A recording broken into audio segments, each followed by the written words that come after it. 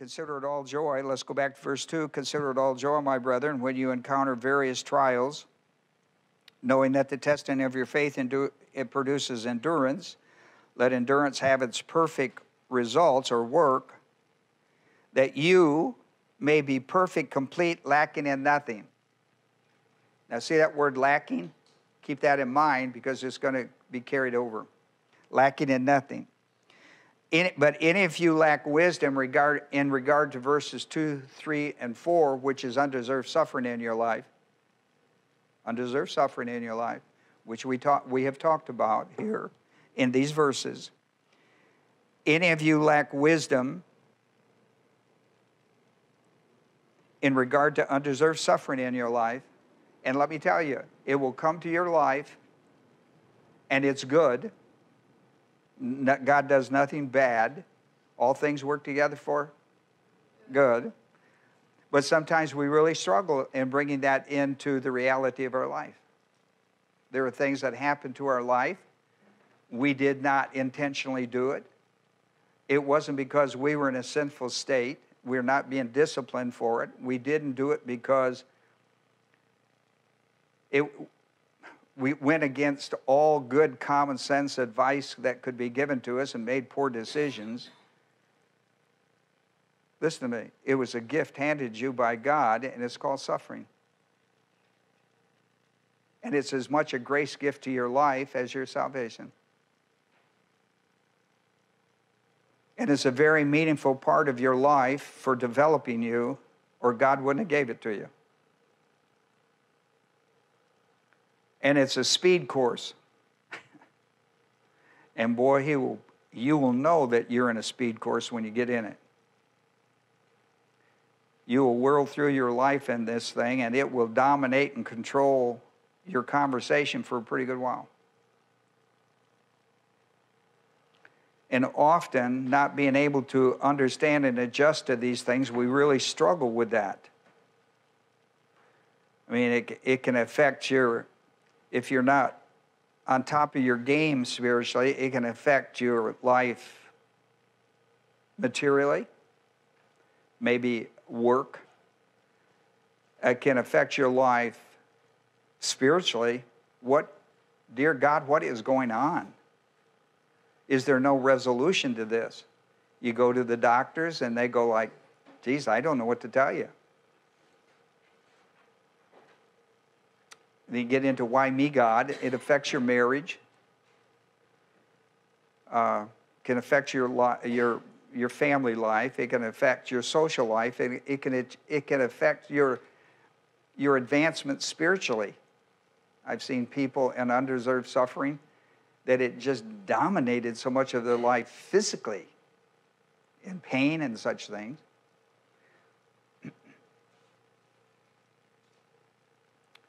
And can I tell you what you should pray for? This is what James says. Ask for wisdom. Now, you may not know what wisdom is, and when we get through here today, you will. So you'll be able to make this request and know that God will promise you and answer it. Here we go. If any of you lack wisdom in regard to undeserved suffering, that's where we are contextually, let him ask of God. That's an imperative. That's a command. You're to ask of God. I'm in a strait. I don't know how this got to me. I don't know why it happened to me. I don't know how to explain it in me. I know it's affecting my life in so many different ways. I am really struggling to try to get my head wrapped around it. Here's what he says to, and he commands you. It's a present imperative. He commands you. He said, I want you to pray till you get it. That's a present tense. I want you to continue to pray. And I'm going to show you some really spiritual guys that struggle with this. So you're not alone. If any of you lack wisdom, let him ask of God. That's a present imperative. You get into asking for wisdom, how to deal with this in your personal life, that you can get on with your life and feel confident with God that he's got all of this in control, and this is developing you into some character that God is after in your life, that this is the way he's going to manage you. And he did it with Paul. And Paul was at the top of his spiritual life and game. And he did it with others as well. If any of you lack wisdom, let him ask of God. Now watch this. Here's your promise attached to the wisdom. Now you pray for wisdom, and here's how it's going to play out. God, you're going to ask for God's wisdom. You're going to ask wisdom from God, right? This is not just wisdom. This is wisdom from God. It means it's going to come through the Word. Listen, it's coming through this Word. Not only is it going to come through the Word in a much greater way to your life, but it's coming to your life today as you set in undeserved suffering. And this is going to be a breakthrough in your life. This lesson here will change your whole life if you want change. And it's going to come from internal, not external. May not change your suffering until God gets through with whatever he's doing with it. But will change your attitude and your outlook and your perspective and your confidence and your inner peace and your contentment. That God has it all planned out. If you lack wisdom, let him ask of God. And here's the promise. Who gives to all men generously. What's he given? Wisdom. Who gives to all men who ask generously and without reproach. He doesn't chide you. He's not going to say to you, well, you know, you got enough doctrine to kind of move along in here. How come you haven't moved along? He's not going to do that. Did he not promise you he wouldn't do that? Without reproach. He's not going to rebuke you. He's not going to scold you because you're struggling. Look, here's what he's saying. I know you're going to struggle. I know that. You come and ask for wisdom. I'm not going to chide you. What are you asking for wisdom? You ought to be smart enough. He's not going to do that. He's promised. Has he not promised you? So don't do it to yourself. Don't sit around and beat yourself up because you're in undeserved suffering. You don't know why. Why me, God? Why now? Why this? Why that? Man, forget it. He's not going to do that to you, so don't do it to yourself. Don't sit around and beat yourself up because you can't control your life. That's one of the lessons he's going to teach you. Son, you've never been in control of your life since I got you saved, but you have been. I let you think it for a while, but now that time's over. You've grown up. I let you grow up. Listen, I let you do that mess because you was a baby. You're mature enough now. Now it's enough. We're not going to do that anymore. We're going to use the potty now. We're not going to use the diaper. Okay? Okay, I may have not been good for this early in the morning, but... Who gives to all men generously and without reproach. And, listen, here it is. Here's the bottom line. It will be given to him. It will be given. Right? See the word given here? And see the word gives? It's the same word in the Greek. Didomi. Same word. Does God give it? As he promised you, he'll give it. It's on the way. Just be patient. It's all based on what? Asking for wisdom. Let him ask in faith without any doubting.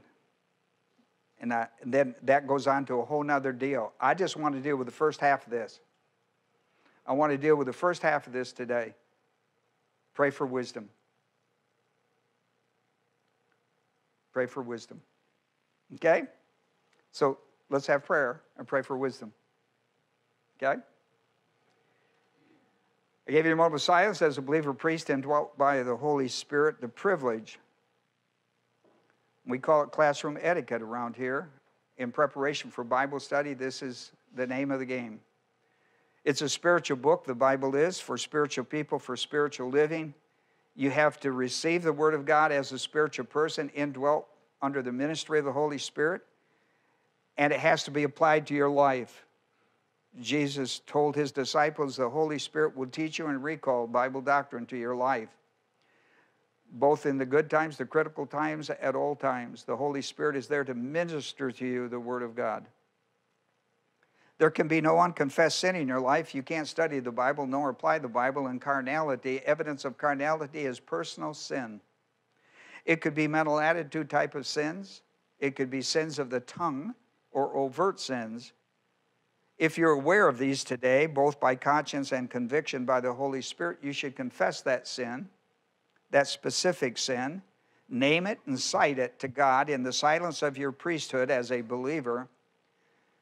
And the Bible says in 1 John 1:9, if you confess it, he will forgive you and cleanse you from all unrighteousness. And that's essential, not only for your spiritual life momentum, but it's essential for your spiritual growth momentum and your relationship to God as you study his word this morning. Father, we're so thankful for these that have come our way to study with us, and I pray this lesson for the person who is not undeserved suffering, it's coming. Jesus said in Philippians, Lord, in Philippians 1:29, that it was granted that we believe in Christ Jesus and suffer for his name's sake. There are a lot of different ways to suffer, and God picks the ones that he can accelerate spiritual growth in the life of a person. It's not always the same method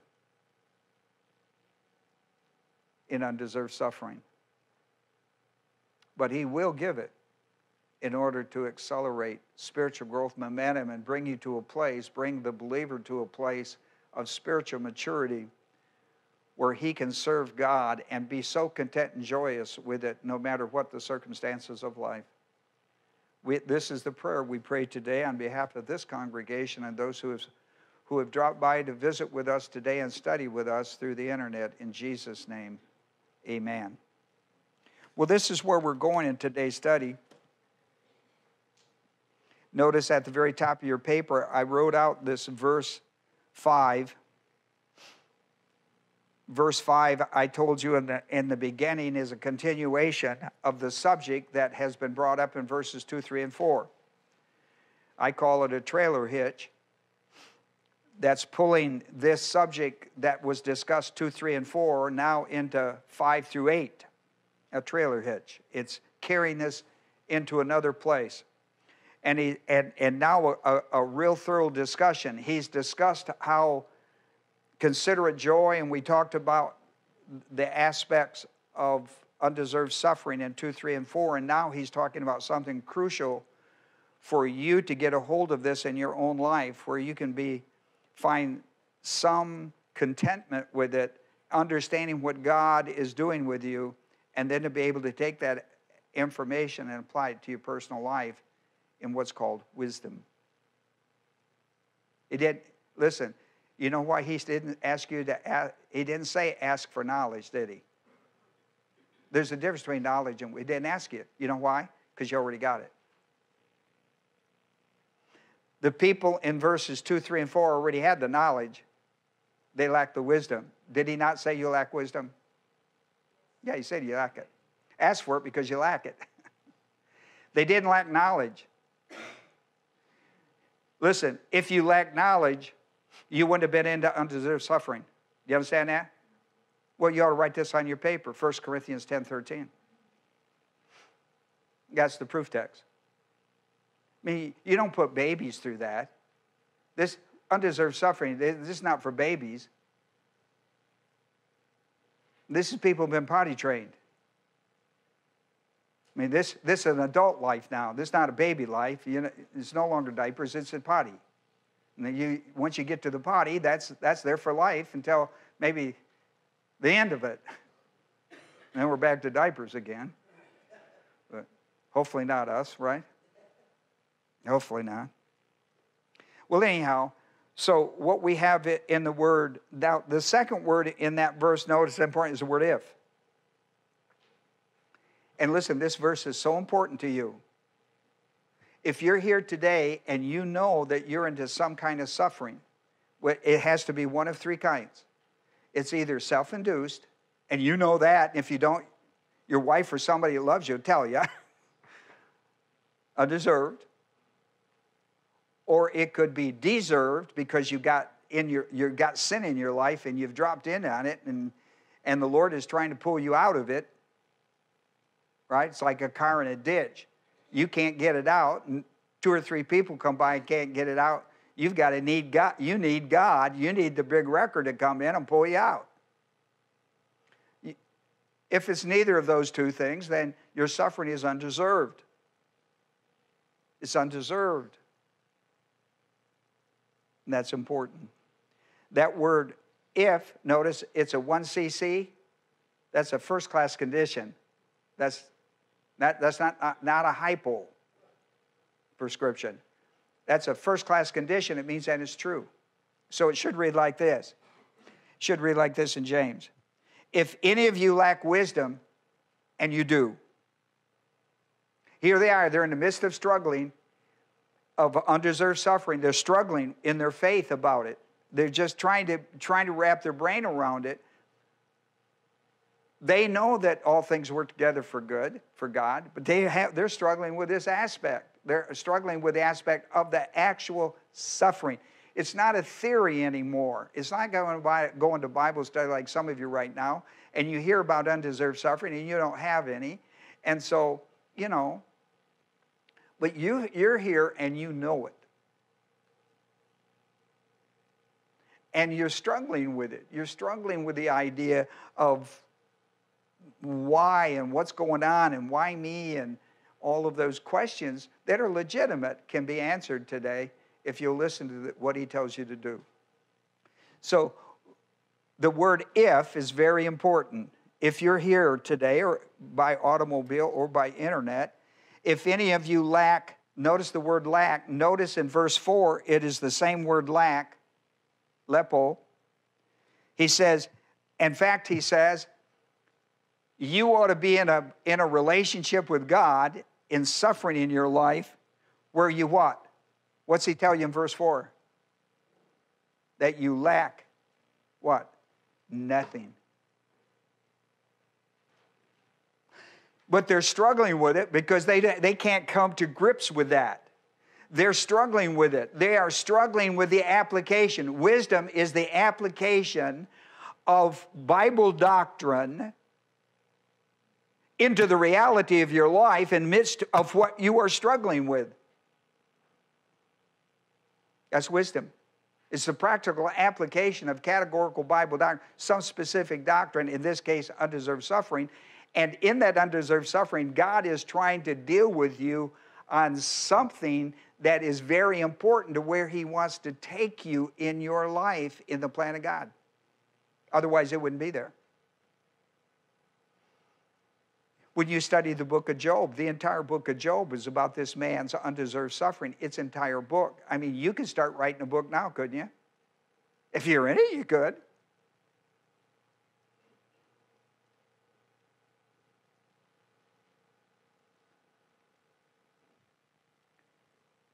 And if Paul is correct in Philippians 1:29, we're all going to go through it at some point or another.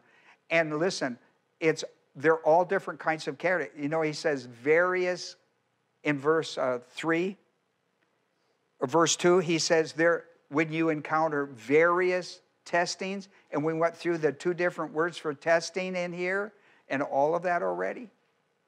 See, you don't lack knowledge if you've been with me in this study so far. It's a matter now of having wisdom of the application of what you already know, to bring it into the reality where your suffering is, to match them up. Does that make sense to you? He wants you to match them up. It's like going to a doctor and he says, oh yeah, I know what you got. I know exactly what you need. I've had a lot of people in this week, they got the same thing. So here it is, and here's the prescription. And when you put them both together, you're better. That's what we're trying to do with you today. We will absolutely do it today. We will absolutely do it. If you have ears to hear, eyes to see, and a heart to believe, we'll do this. We'll do that today. I am confident we'll do that. I am confident in what I'm about to tell you. If any of you lack wisdom, lack wisdom, Sophia, let him ask. Notice that's a present imperative. And we're talking about making a prayer. That's the reason it's called pray for wisdom. And God will give. God, here's a principle. That's a participle. God who gives, this is a doctrinal principle on this part of praying for undeserved suffering, who gives to all generously, and that's an adjunctive chi because of two participles. These two participles are linked into a promise from God for you today, who gives, notice that's a present active participle, of all to all generously, and which is an adjunctive chi connecting two participles, in this case, without reproach, with a negative, without reproach, present active participle. You see that? We call that an adjunctive in the Greek language. These two things are set up into an absolute promise. It's important to you if you are in undeserved suffering, these are two things you need to hear today. You need to hear, in your praying for wisdom, God is going to answer your prayer in a two-pronged way with these two participles. First, know He's going to give you relief. Know He's going to give you answers. Know He's going to carry you through. Know He has this on your life for something good in the plan of God to bring you. And when God shows you down the line, it's going to be a little while, but when He finally develops you and gets you on board with His way of thinking about this, when He pulls the idea back on that with you, you will see why He's developing you. Your wife or family, people close to you will see why, and you will sit there and praise Him for it. Oh, you're not ready yet. I know that. I'm just trying to tell you, we're getting you ready. I'm going to tell you, take the medicine. I'm just talking about it right now. I'm going to lay out the medicine. Here it is. One, the first participle is a principle regarding this. Who gives to all, not some. Don't sit around and whine, oh, I guess he did it this because something happened in my life 20 years ago before I knew Christ, and now quit that foolishness. It's none of that. Here's the participle. You ask, He will give it to all generously and without reproach. Now, I've explained that to you. And watch, and here's the final deal. And the two participles are going to now find its fulfillment in the verb didomai. The word give is didomai in a participle. Now he brings it back. He put with a conjunction, he put two participles looking for a main verb. And the main verb is going to be, and it will be given. That's a future passive indicative. Where is it going to come from? God. You know why? Because you ask for wisdom. And here's how you can measure. You take the pills, at every meal. You know what I'm saying? Here's the prescription. The participle, two participles. God will give to all generously, without reproach. It will be given. We used to say, you can take that to the bank. That check will go through. You can cash that check. The need to pray for wisdom was the result of struggling within the faith cycle somewhere regarding the real time, the reality of the doctrine of undeserved suffering in their lives. It was in real time. The doctrine, the knowledge of undeserved suffering was now working in real time.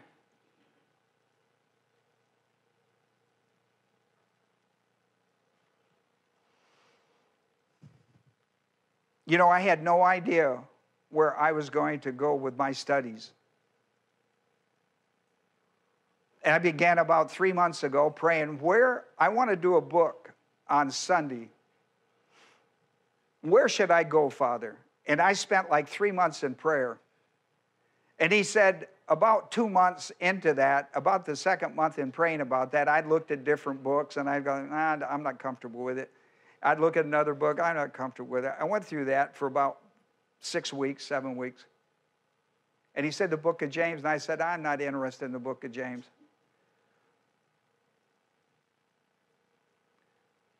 That's not one of my favorite books. I've taught that book before. They went, then it's not for you. It's for your people. The book is not, then the book, if they feel that way, then the book isn't for you. Well, I don't like that idea. Why would I want to teach something that wasn't good for me? So I realized I had to have an attitude adjustment.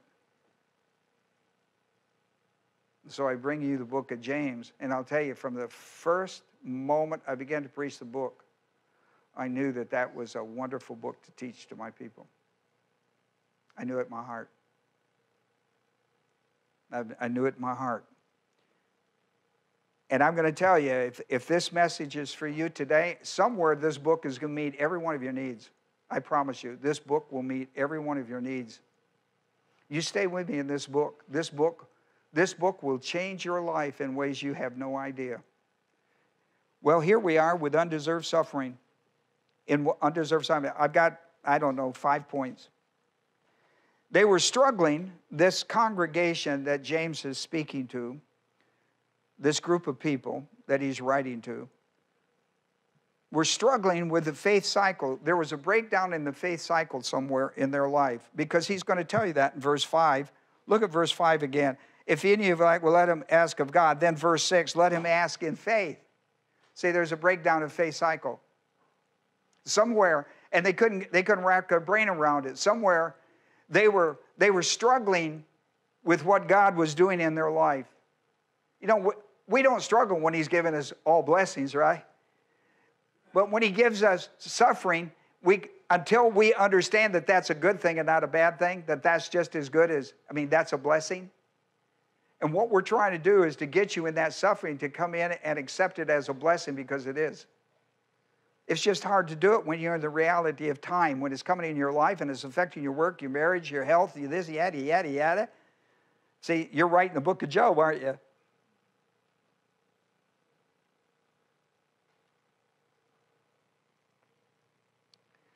They were struggling with the faith cycle. There was a breakdown in there.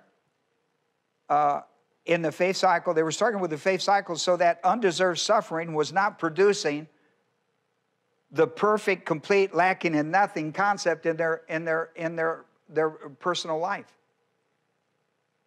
Now, what he's trying to do is bring your life, and we talked about this last time. And if you need that information, you should go back up and pick up. John, it's ready to go now, isn't it, John?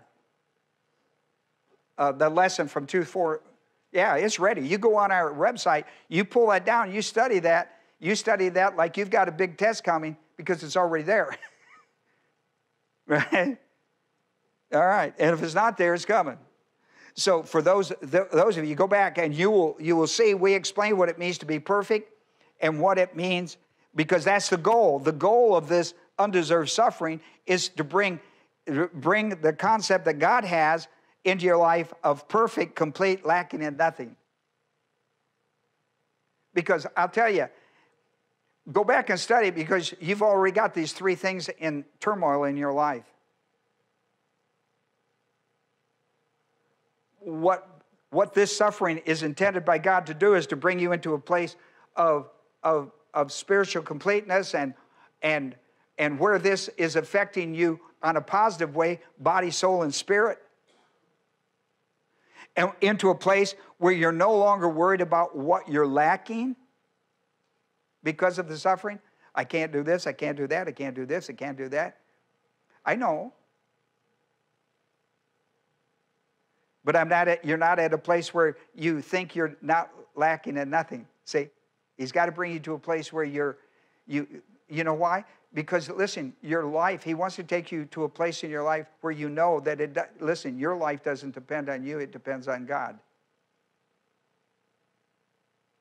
Your monthly bill, your monthly work, this or that, your health, whatever it is. And what he wants to do is take you through suffering where you understand that God is a God of your body, soul, and spirit.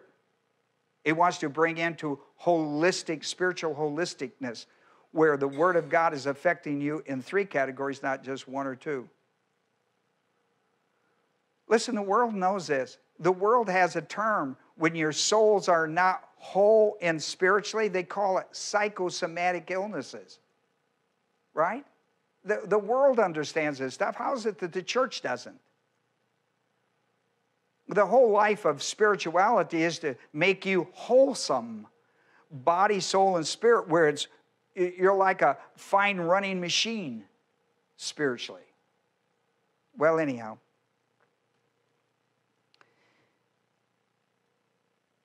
So, because the undeserved suffering is not reaching its goal in the Christian life of perfect, complete, lacking in nothing, they can't count it joy. They can't count it joy. They would like to. They know the Bible says they should. Consider it all joy. Count it all joy. They know they should. But they're struggling with how can I do that? I mean, because you haven't reached that place where these things that you can see the results of the positiveness of it in your life. So there's been a breakdown in the faith cycle, and what he tells you to do is you don't need more knowledge. What you need is wisdom. You've got to go back there and you've got to break down in the mechanics of the faith cycle. You got to go back, you got to stop, you got to go back there and you got to tune it up. And that's what we're going to try to talk to you about today, but that's the point. They're in a place where they can't count it all joy. Maybe one day they can, but they can't count it. Maybe as a couple you're going through this, where one of you is in undeserved suffering and the other isn't, and it's very difficult. You feel bad for that person. Both of you feel bad for the other person because you can't meet all the needs, and you think that way, and you just feel like you're lacking in some things. But listen, you should be lacking in what? Not one thing. Right? Isn't that the goal? The Father's goal in your life is to get you there.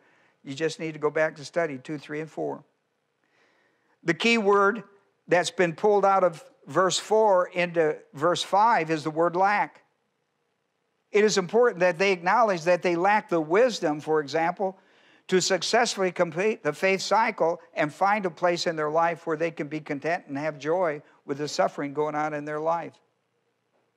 They need the wisdom of God to address a breakdown and to fix it so that it doesn't keep happening in the Christian way of life.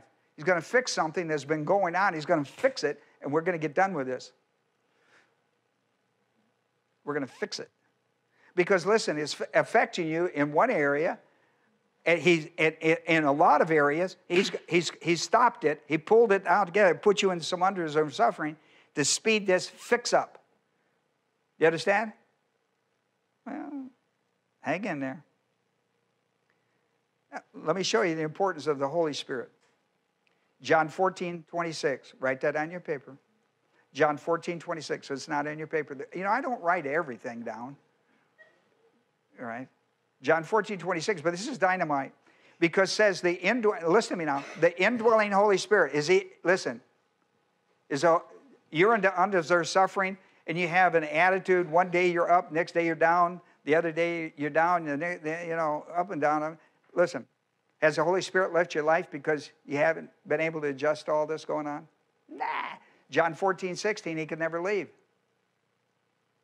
He's in for the haul. He's in for the duration. You ought to know that in your marriage. Don't be bailing out. Nobody bails out. You fix it. Don't bail out. Holy Spirit don't bail out. He helps you fix it. The indwelling Holy Spirit, this is a job that needs to be fixed from the inside. Can't be fixed from the outside. It's got to be fixed from the inside. So God put the Holy Spirit in us to help us fix these things. John 14:26 says, the Holy Spirit is there to teach and recall. You know what teach is? That's knowledge. You know what recall? Recall is where wisdom comes from. Let's get into application. Recalling for application. If it's not application for your life, it's application for somebody else's. Agreed? Come on now. Do you not share the word of God with people in trouble? Do you not give them a word? You know what it is to their life? A word of wisdom. You know what it is from your life? A word of knowledge. A word of knowledge transferred to somebody else that's struggling with the thing that could fix it is a word of wisdom. See, you didn't realize how smart you were, did you? And listen, most of us do it all the time and don't think about it. And that's a wonderful thing. It shows a sign of maturity in your life. It's a natural reflex. The Holy Spirit is there to help you do that. You don't have to do this alone. You're not smart enough to do this alone. You're asking for wisdom. You don't have it. You're asking for God's wisdom. And listen, did he tell you he would give it to you? Did he tell you he would give it to every person? And would he tell you, would he give you a bushel load? Truckload, whatever your biggest hauler is. He said generously. That's about as good as it gets, doesn't it?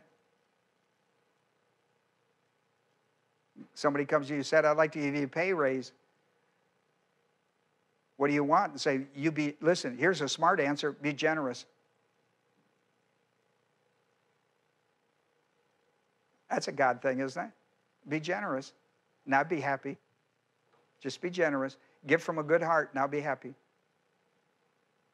That's how God deals with you and I.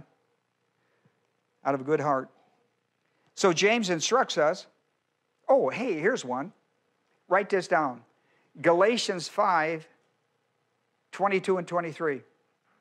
I'm going to show you something that's going to be important to you today about this thing of breakdown. Because somewhere there's a breakdown in the faith cycle. Look. I gave you Galatians 5, 22, 23, right? You know what that's about. That's the 9 fruits of the Spirit. 9 fruit of the Spirit. You know what one of them is? It's mistranslated in the English. In the English, they say faithfulness. But if you have a Greek text, you know that's not faithfulness. It's faith. It's faith.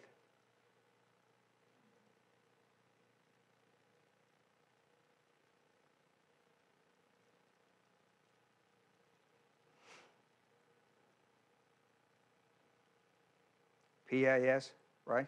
T-I-S? Mm-hmm. And this is the place where it really works. When there's a breakdown in the faith cycle. The power of the Holy Spirit. The power of the Holy Spirit to fix it internally so that we can work on the outside and help other people fix it in their life. It's a magnificent principle. So James instructs us to pray for wisdom regarding the doctrinal breakdown within the faith cycle, those who lack faith. If you lack wisdom, notice in this verse, if you lack wisdom, let him ask of God. And then he comes back in verse 6 and says, let him ask, stay with it in faith. Let him ask in faith. It's a powerful instruction from James. Sophia, listen to me, Sophia is the practical application of knowledge in real time in your life. It's a practical application of categorical Bible doctrine that you have in knowledge in real time application, real time in your life. The second thing I want you to understand about this thing is James commanded them to ask of God for wisdom regarding their struggle. A command. It's a present active imperative. A command. Regarding the struggle. The struggle that is why me? Why now? Why this way? Why that? I mean, you're full of the why questions. That's okay. You're identifying I'm struggling. James wants to resolve it in your life because the struggle is sometimes worse than the suffering. The struggle. They're both S words. And sometimes the struggle is longer than the suffering. It's more intense. It's more trying to get some resolution to why, the answer all the whys. Listen, throw the whys out. You know, you put in Philippians 1:29, take the whys out. Put in Romans 8:28 through 31. The whys, listen, the whys is not the reason. There's been a breakdown somewhere. that he's going to fix. And also in this, he's going to teach you a lot about suffering and where he's going to take you, where he's got, see, God has design for you. He has design for you. He has eyes on you. He's got a design for your life. You go, oh, you must be talking about somebody else, Ron. No, are you a believer in the Lord Jesus Christ? This is true with every believer in the gospel of Jesus Christ. It's not just a guy like me or Billy Graham or somebody like that. He cares about every child of God this way. And he's got dibs on you. He wants you to fulfill his destiny that he has for you. We all have one. Our destiny is not just to die and go to heaven. It's to fulfill our creative purpose in the divine plan of God.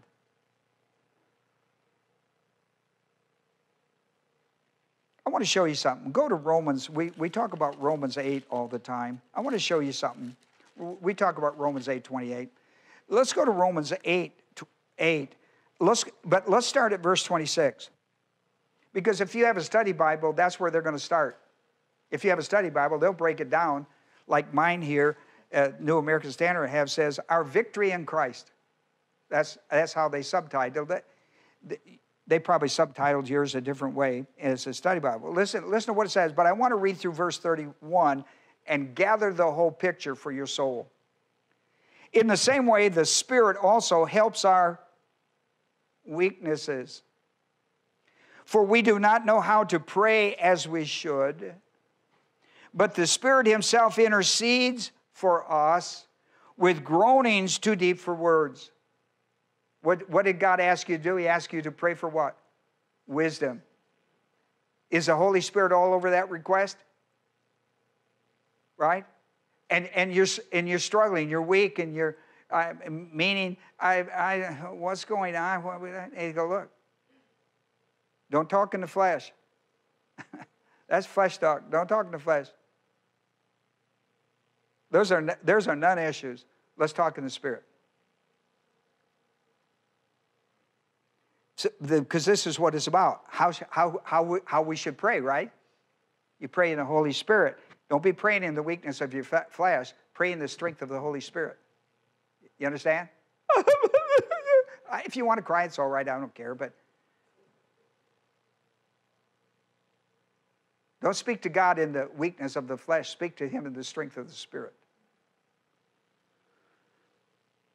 Right? And notice that the Spirit speaks too deep for words. What are you speaking in out of your weakness? Oh, whiny words. Whiny words.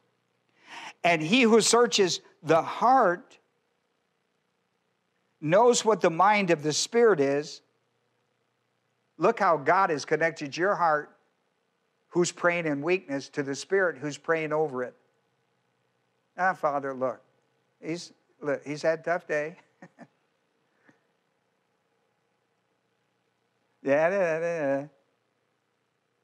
Because he intercedes for the saints according to the will of God. See, the whole part of prayer is, are you praying according to the will of God? In weakness, you're not. The Holy Spirit corrects that. Well, Father, he's just having kind of a... Father go like, look. So the Spirit is going to take that prayer and connect it into the will of God. Now, that's what he wants you to do on your own.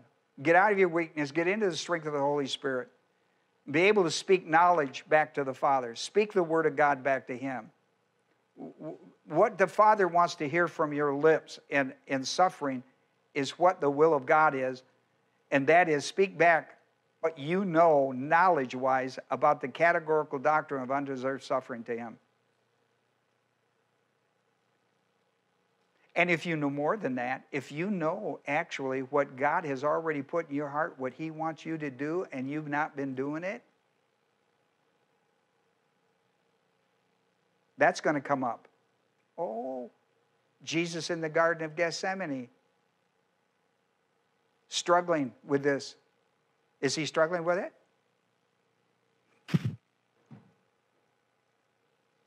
When you read Matthew 26,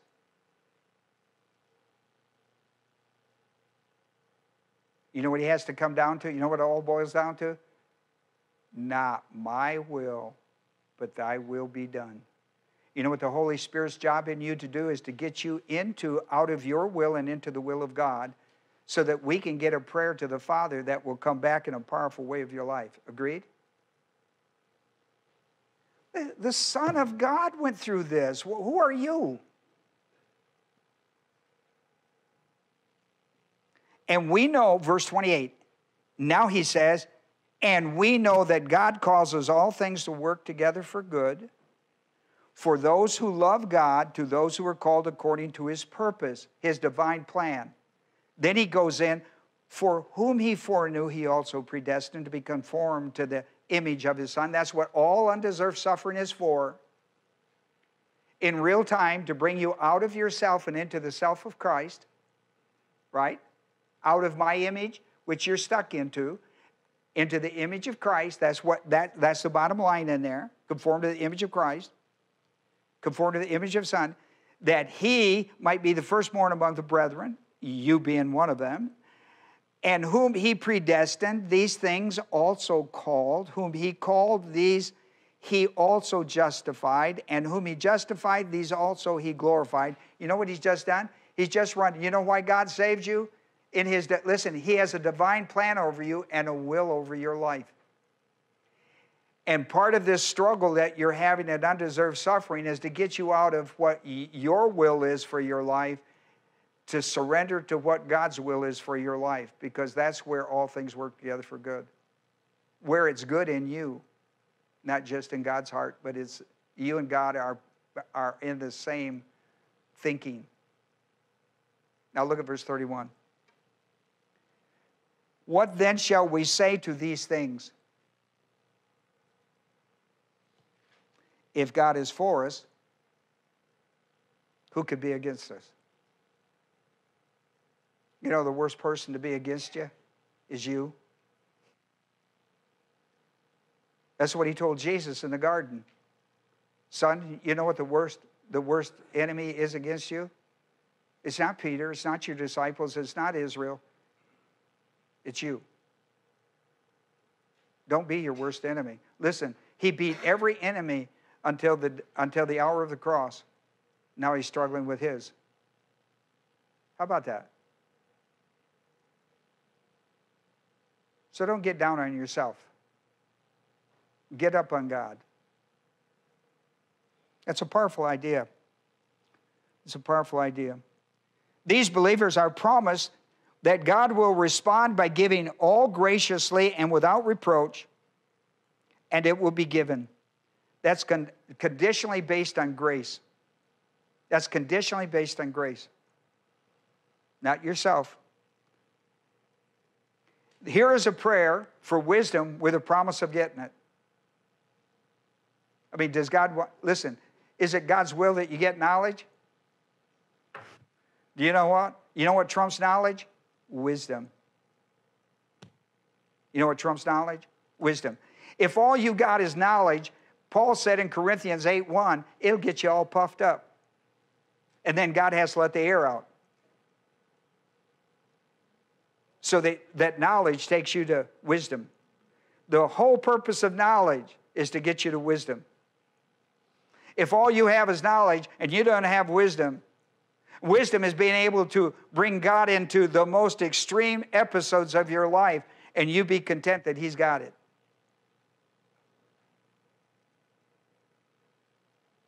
Not just thinking he's got it and worrying about that he doesn't. Come on now. Don't equate the knowledge of the Bible with wisdom from God. You understand that, don't you? Because it's all about taking knowledge out of your hands' will and putting them back into the hands of God will. That's what he taught his son to get him prepared to go to the cross. 3.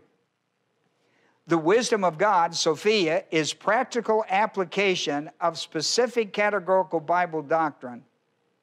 It is important to cycle this doctrine through faith, the faith cycle. If you want to get a good look at wisdom, You read Proverbs chapter 1 through 8.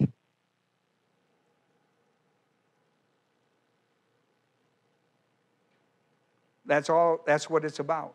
You know what wisdom is? It's the practical application of pertinent Bible doctrine in real time in your life.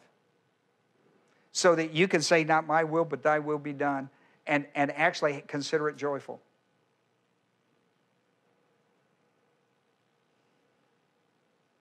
People, that snowball is rolling your way. Do you believe that Christ died for your sins, was buried, and raised from the dead the third day? Mm-hmm. Do you consider yourself advancing spiritually through the Word of God? Mm-hmm. Then know this for sure. As you have believed, you will suffer for Christ, because we're in the devil's world, and you will suffer for Christ, and it will be a good thing. It won't be a bad thing. The wisdom, Sophia, is practical application of specific categorical Bible doctrine, and that being cycled through the faith cycle is very important. So I put that cycle down there because it's essential. What I didn't put down there are the three things that are important that you need to remember. There is the directive will, because it's about the will of God. It's about the will of God working out in your life, where you stop saying, my will, my will, my will, and feeling miserable, and turn it over to the will of God, and consider it joyful, not miserable. I hate my life. Why was I ever born? Did I get saved for this? I don't know, So, three wills. Here are the three things you need to know about the will of God. There's a directive will of God. That's what he tells you specifically he wants. There's the permissive will of God. That's what he permits until he goes like, okay, enough's enough. You're ready. You're ready. Putting a stop to that business. And the overruling will of God. Okay? The overruling will of God, where he allows you to drift a little bit because you're immature, and he allows you to get enough information to put a halt to that and pull you back in. He's an enormously patient God. We won't put up with somebody like that for a minute. And it's amazing to me how much, he will put up with us for years. He's the most patient God in the whole wide world. You talk about a father figure, there's one. So now when you come to the directive will of God, where he lays out what he wants you to do, there are three things in it. These three things always have to line up. Undeserved suffering is one of those directive wills. The three things got to line. They're always going to be this way. There's always going to be a geographics. There's going to be a place where this is going to take place, a place and a time. There's going to be a mental will of God. How should I be thinking as I'm going through this? And there's going to be an operational will of God. How do I deal with it? How do I deal with it scripturally? How do I deal with it in the plan of God? And I'm going to tell you, if you're a believer in the gospel of Jesus Christ, you better get this stuff, because this is your life. And it's for a good reason, and it's a good thing. And you need to know this information, because listen, there are so many people suffering today. In all the categories, undeserved and self-induced and divine discipline and that. In that cycle, you have the hearing and the believing side. You have the application and the completing side. You ought to draw a line through that, divide those two into halves. And on the hearing and believing side, you should put the promises. This is where he gives you the promises. This is the learning side. The application and completing side is where the performance, like listen to me, Romans 4:21. Being fully assured that what he had promised, he is able to perform. Over here is the promise side. Over here is the performance side. Over here is the learning side. Over here is the living side. Are you with me? Over here is where I'm introduced to the will of God. Here's where it plays out in my life on that side, the performance side, right? And so they were struggling. They weren't struggling with the knowledge side of it. They were struggling with the application side of it. Agreed? How do I know? Because he told them to ask for wisdom, didn't he?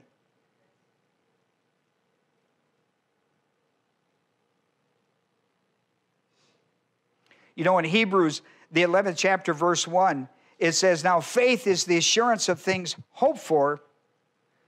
That's confident expectation, by the way.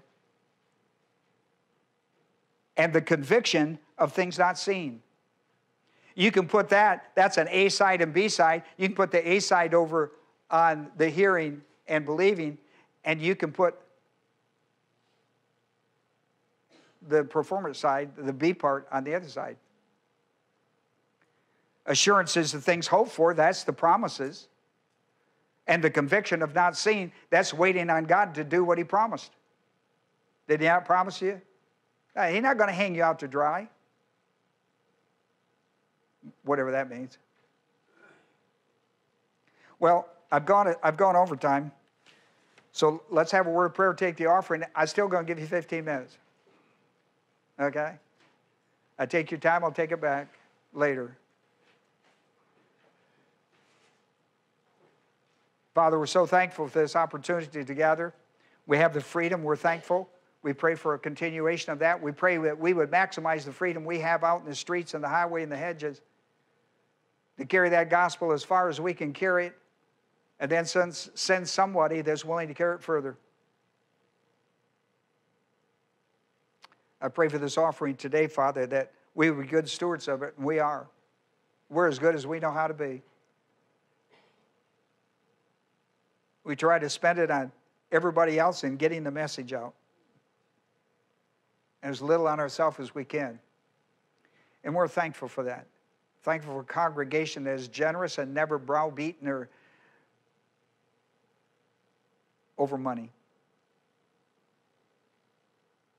This is a privilege to give. It's not a command. It's a privilege. As a man purposes in his heart, so should he give. We pray for our missionaries today. This is the month of missionary offering. And here we are at the end of the month. We need to supply these people with, equip them. The best we can do right here, not knowing what their needs are, is to give them the money and the resources to do with it, because we know the missionaries we support are godly people. They take this money serious, and they put it strictly into ministry, where the dollar is maximized and multiplied by the grace of God, and we're thankful for that. In Jesus' name, amen.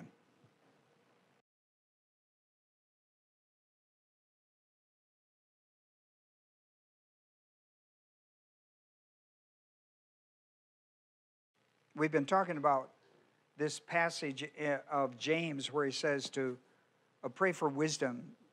They were struggling with undeserved suffering, and it comes in various forms, various types.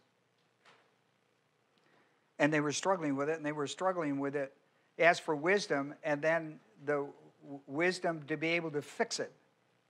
He said, twice he said in verse 5, let him ask of God. And then he said in verse 6, let him ask in faith. And so he's explaining to us, or to the people, how this is going. So we talked about Sophia being a practical application of knowledge of specific Word of God and what needs to be applied in real-time reality of your life. And I want you to go with me to 1 Kings. 1 Kings. I want to illustrate this with a story that most of you are familiar with. I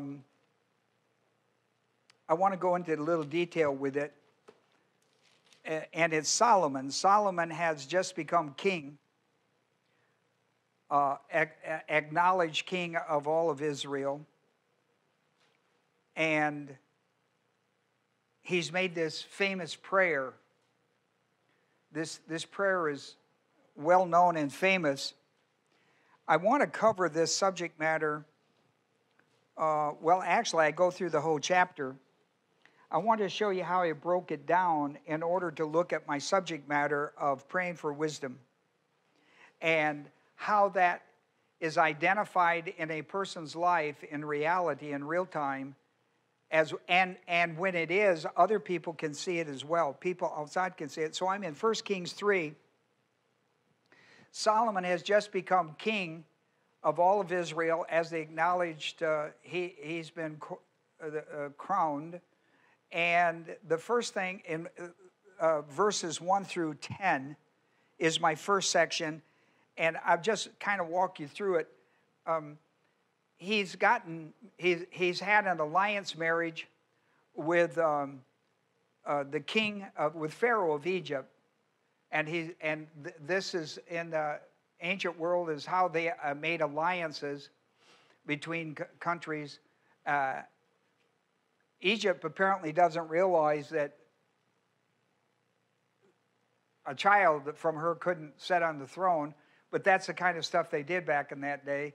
That could never happen in Israel. But he did marry a daughter of Pharaoh. And that's one thing as he comes in. An alliance, no, that's an alliance marriage. Another thing that's happened that's important to this study, at the time he became king, because there was no tabernacle, there was no temple, there was no, quote, house of worship for the Israelites. They did their sacrifices and practiced their religion on the high places that were devoted to idolatry. They basically took those high places over idolatrous places and tried to coexist with it. And, of course, that doesn't work with God. So, but the Israelites have been practicing that. He comes along and he goes to Gibeon. Notice in here he goes to Gibeon in verse 4 to sacrifice at the great high place. In other words, he's the king and he goes to the king of places. And he offers 1,000 burnt offerings. And it's interesting to me how the Lord deals with him. Now, that's way out of line. And yet as a new king, the Lord really deals with him in kind of an amazing way. He's going to do it early, remember, in his years, not later. But in verse 5, the Lord appeared to Solomon in a dream at night and said, ask what you wish me to give you. Now, he's the king. And he says to the king, ask what you wish me to give you. And Solomon said, and I love verses 6 through 9, because we're told when we pray, we should begin with thanksgiving, right? And if you want to know what that really means in real time, read verses 6 through 9, because it's about praising who God is. That's a magnificent, this guy was really, he tells God what he knows about God in real time. When we put the essence box up, God is omniscient and all that. Well, when you praise God, you're talking back to God out of his essence, how it plays out in real time. The omnipresence, the omnipotence, the sovereignty, all of that stuff in real time. That's what praise is. Well, when you study verses 6 through 9, as he prays to God, this is in a dream. He says, ask what you want. And so the first thing he does, he knows when he says ask, he knows that's a prayer. That's code word for prayer. So he begins by praising God. We call it giving thanksgiving, right? The giving of thanks is praising God's essence as you've come to understand it. Look, Solomon said, thou hast shown great loving kindness to thy servant David, my father, and accordingly as he walked before thee in truth and righteousness, uprightness of heart toward thee, thou hast reserved for him this great loving kindness. Then verse 7, and now, O Lord my God, thou hast made thy servant king in place of my father David. Yes, I am but a little child. I do not know how to go out and how to come in. And it shows his dependence on God. And he says, thy servant is in the midst of thy people. Thou hast chosen a great people, innumerous to count, a multitude. And you've given them, you've made me a servant to these wonderful people. But he says, but who is able to judge this great people of yours? Right? So he has this whole Thanksgiving period.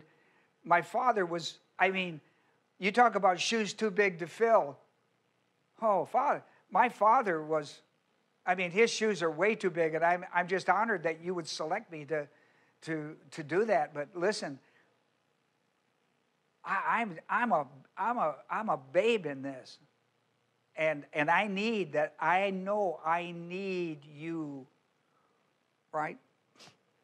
Who is able to judge these great people of yours?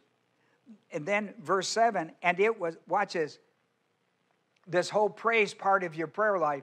See, I don't think many of us, we pray. I know you have a great prayer life. You should always start your prayer life other than confession of sin, to be sure that the prayer is purposeful. You should begin with thanksgiving. You know why I think it's good to write? Like, for me, I do it. I have a weekly planner. I write all the hot stuff in that. That's how I journal. And I can look at it and I can go, ooh, I remember that. Ooh, I remember that. Because when it comes time to make your prayers, where you've got some time, I'm not talking about those shoot up a prayer, because we've all got those. I'm in an emergency room, But I'm talking about when you have that quiet time, when you clear off everything out of your life. I don't know when that is, about midnight, ain't it, if you got kids? I don't know. I know there's not much of that, but when there is, when you clean it out, first thing you ought to do is have that time where you thank God. There's a whole season of thanks before you get to your request. And I'm going to tell you why that's important, because verse 10. Look at verse 10. It was pleasing in the sight of the Lord that Solomon had asked this thing. What did he ask? Who is able to judge these people of thine? Okay? Your servant needs an understanding heart to judge these people, to discern between good and evil. Who is able to judge these great people of yours, God? And this pleases the Lord. And then verses 11 through 15, the Lord said to Solomon, because you've asked this thing, and watch this. This is what pleases God. Because you have asked this thing and have not asked for yourself long life, nor have you asked for riches for yourself, nor have you asked for the life of your enemies. No, you have asked for yourself discernment to understand justice. Now look. He is now in a position that God wants him to be king of the priest nation of Israel.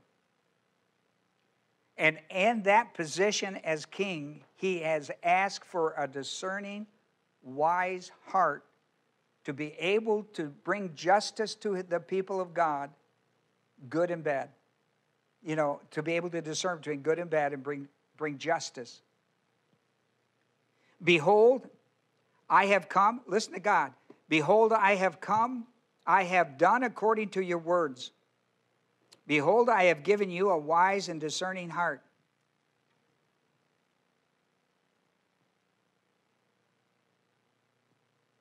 Boy, that was quick.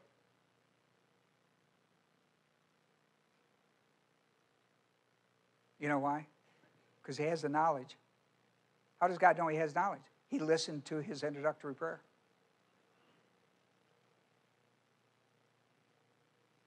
so that there has been no one like you before you. I'm going to give you such a wise and discerning heart. There has never been anyone like you before, nor shall one be like you after you.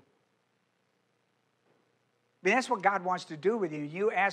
When you ask for wisdom, when you ask God according to his will, listen, he wants to push his will out of your life so much farther than what you ask, but he's only going to give you what you're able to take. But what he wants to give is so much greater. So grow in his grace, and he'll give it all to you in the time. Right? I mean, don't you do that with your children? They're 3-year-olds, and they want a truck. I got a 4-year-old that wants a truck. I'm not going to give him a gasoline engine. I'm going to go down to the store and buy him a little, pedal your little self around the house. Not going to put a battery in it. No, this is called exercise, and he don't know it. Not that you have to really give a 4-year-old exercise, understand. I do remember that. Let's see, that I have also given you, here's also, 13. And I have also given you what you have not asked. See how important prayer is? God surveys the whole thing, and he goes like, I love you. I love you. I've got so much more in store for you, but your heart could never ask for that because that's too far out there.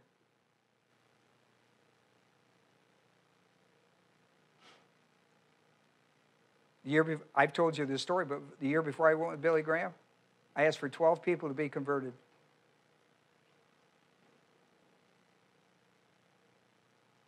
Little church in Pine Mountain. I had 12 people before I left. I want to get saved. I've been working 4 years with them. Give me these 12, Father.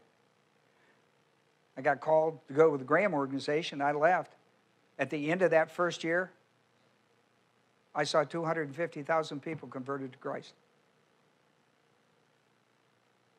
I saw them. Well, there were so many people getting saved. I couldn't even come home and say, well, what kind of a deal how is things going? I couldn't even tell them, well, 100,000 people got saved last night, 250,000 people. Nobody believed you. They'd believe 12, but they never believed. So I went, well, things are going pretty good. I didn't tell anybody because nobody would believe me.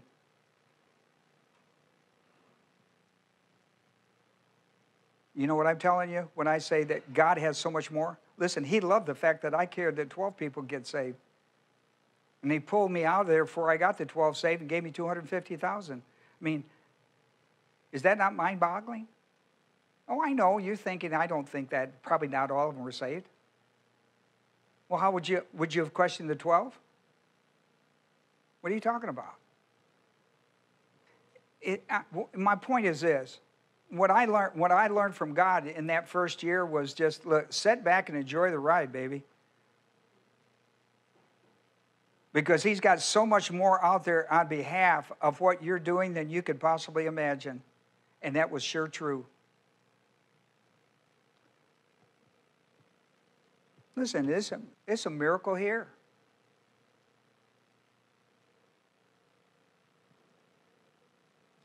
I've also given you what you have not asked, both riches and honor, so that there will not be any among the kings like you all your days.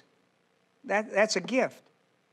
And if you walk in my ways, keeping my statutes and commandments, as your father David walked, then I will prolong your days. Solomon awoke. I'll tell you what he did. He just did like you and I. He awoke and wrote all that down. Don't you imagine? I mean, if God had said that, first I wrote that all down before that got cold. Solomon woke, and behold, it was a dream. And he came to Jerusalem and stood before the ark of the covenant of the Lord. And listen to what he did. He offered burnt offerings and made peace offerings and made a feast for his servants. He's back in the saddle, ain't he? Forget that high places. God's got bigger things for me than that.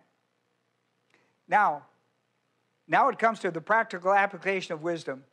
Ask for wisdom, and what we're looking for is real time. Agreed? So here's that famous story.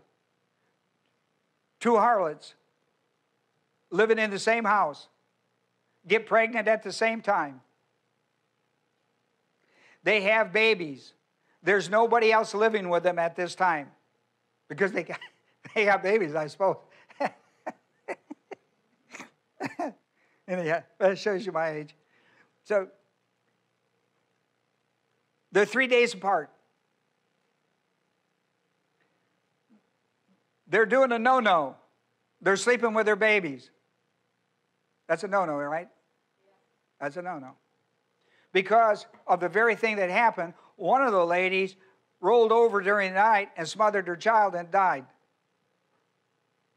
Before the other woman awoke in the morning, she took the dead baby, put it in bed with and took the other baby out, the living baby, and put it in her bed. In the morning, got up. The woman woke up, looked at the child, realized the child was dead, looked at the child carefully and realized it was not her child. Confronted the other woman, and the other woman denied it, said that her baby wasn't dead, that hers was, and she knew her baby, and that wasn't hers. The dead baby wasn't her. So, they went to court. They went to court. And you understand how this went. Both of them, one said one thing, one said the other, and there was no coming to any kind of agreement on it. So Solomon said, told the servant, go get me my sword. He brought the sword into the room. And he said, well, since we can't come to an agreement, I'm going to take my sword and divide the child. The mother that was the mother of the living child said, no, no, no, please don't do that. No, no, no, no. Don't kill this child. Go ahead and give it to her. And Solomon told the servant, take the child from that woman and give it to that woman there because that's the real mother. Because the other woman said, that's a good deal.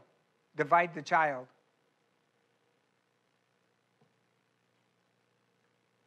And so this became a famous case in Israel.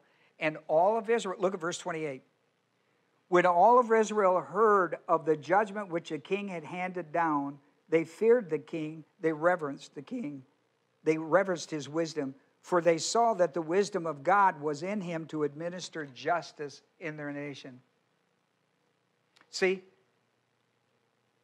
that's what he prayed for. That's what God gave him, even though God wanted so much more for him.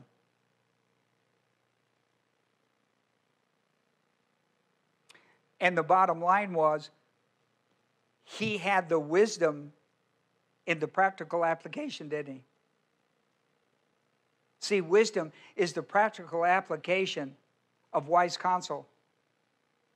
In this case, a judge with justice. And so that's what you're asking for in this great discussion. This is what we're asking for. And listen, do you suppose that prayer that he made, I pray for wisdom.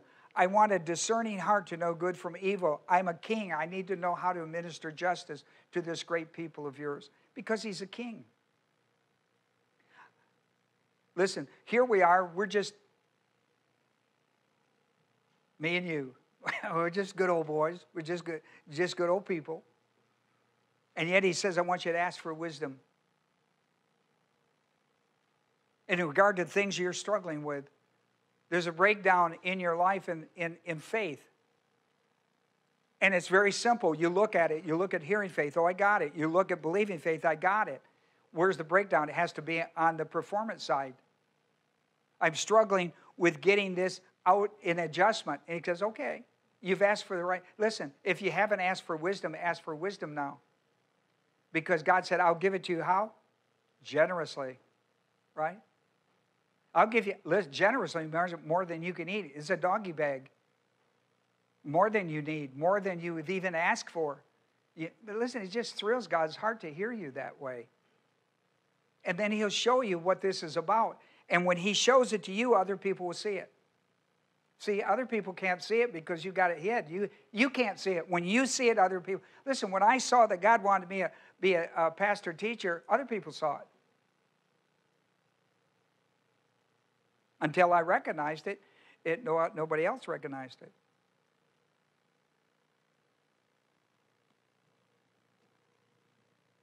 I mean, verse 28 is a powerful verse in the aftermath of all that's going on. Psalms 51:6, his father David, you know, he said, Father, man, I've had a great example in my life.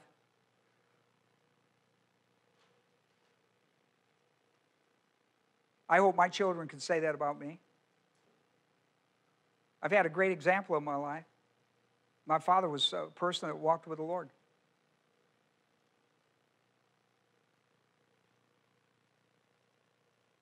And David was that man. Wasn't perfect, was he? But he always got back on his feet for the Lord. Always got back on his feet. Had a race to run. He had a course to finish. Needed to keep the faith. And God bless him. He always got back on his feet, humbled himself before God, and pushed forward. And here's what he writes, Psalms 51:6. You're very familiar with Psalms 51, I know. Listen to what he says. Behold, you desire truth in the innermost being. In the hidden part, you will make me known, will make known to me is actually what that should say. In the inner parts, you will make known to me wisdom. You know what that is? That's inner dialogue. That's God speaking to you through the power of the Holy Spirit. That is God speaking to you. Listen to that now. Behold, you desire truth in the innermost being, and in the hidden part, you will make known to me wisdom in the most inner part. Say, what inner part? See, that's the holy, listen, that's the spirit and the soul, the Holy Spirit working with it. When he teaches it in the Word of God, he recalls it, he pushes it to the human spirit. The human spirit says, I know what I know. Right? I mean, the Spirit says, I know what I know. I know, a person will say, I know what you just said to me. I know what you said. And I say, well, you misunderstood me. Well, then you better clear it up because I know what you just told me. Yeah, that's an interaction. That's where that inner dialogue goes on. And what you need to do is make sure that when that inner dialogue is going on, that's a spiritual dialogue and not just a fleshly dialogue. Agreed? Well, we've talked a lot about this. And here's one of those places. The inner dialogue of the spirit. The soul, doctrine in the soul, the human spirit reflecting. And that's where that inner dialogue. And that's often, you know, we get something and it runs through a cycle in our soul and the Spirit reflects on it. And it reflects and we feel this way and we feel that way. And we reflect. The Spirit reflects on what's going on. It's a mirror. It's a mirror. Well, anyhow, in Ecclesiastes 2:21, when there is a man who is labored with wisdom, knowledge, and skill, then he gives it to the one who is not labored with them. This too is vanity and great evil. When you have wisdom and you give it to a person that doesn't give a who about it, you might as well just throw it out the window. You know, people say that about, you give that kid any more dollars, you might just throw it out the window. Right? Am I the only guy that's done that and go like, you dummy? We ain't going to do that anymore. No, you want it next time? Go earn it. How do you think I got my dollar? Give you no more to throw. Might as well throw it out the window. I ain't going to do either one anymore. Whether you have an appreciation for my money, I do. So I could do that. When there is a man who has labored with wisdom, knowledge, and skill, and then he gives it freely, right? Gives it to somebody who has no appreciation for it is what he means. This is vanity. Let me close. In verse 6, he puts another trailer hitch. Puts a trailer hitch. Let him ask in faith. That's verse 6. That's the trailer hitch. And that's where I'm going next week. Let him ask in faith. Notice that's an imperative. This introduces the second imperative in this passage, 5 through 8. And if you remember, we had 2 in the other one. So I'm gonna let you go today. But listen, here's how you pray. And I laid it out for you on that. So, make sure you're praying right so you can get through. And when you get through, then God will answer you, and good things will come to your life. The good thing is wisdom, the ability to be content with what's going on and have the savvy how to understand what God is doing in your life, to be content with it, to find joy in it. Joy's not going to come in the morning. It's going to come when you wake up. That may be in the morning, but you should be able to have joy because of what's going on in your life, not because it's going to change. Right? Have the joy while you're going through the experience. See, we all wait, well, I'll have joy in the morning, but not tonight. Okay? You need to quit that. You need to quit that. Father, we're so thankful for these who have come with ears to hear and eyes to see and hearts to believe. And we pray, Father, they would examine the Scriptures, the content, and at some point believe it, at some point apply it, at some point wait on God to deliver the promises. We call it the faith cycle. And somewhere when that breaks down, we get in a funky place. Like the congregation James is trying to coach. Like the congregation I'm trying to coach. To encourage. This is a good place to be in your life. It's not a bad place. It's not a bad place. Pray for wisdom. God will give it liberally, generously. He will bring you to understand it. He will show you a bigger picture and move you towards it. He did with Paul. He did with Jesus. He did with Job. He did with Solomon. How many examples do we need to know? Is that's the way it works? There they are. For we've made our prayer, Jesus. Amen.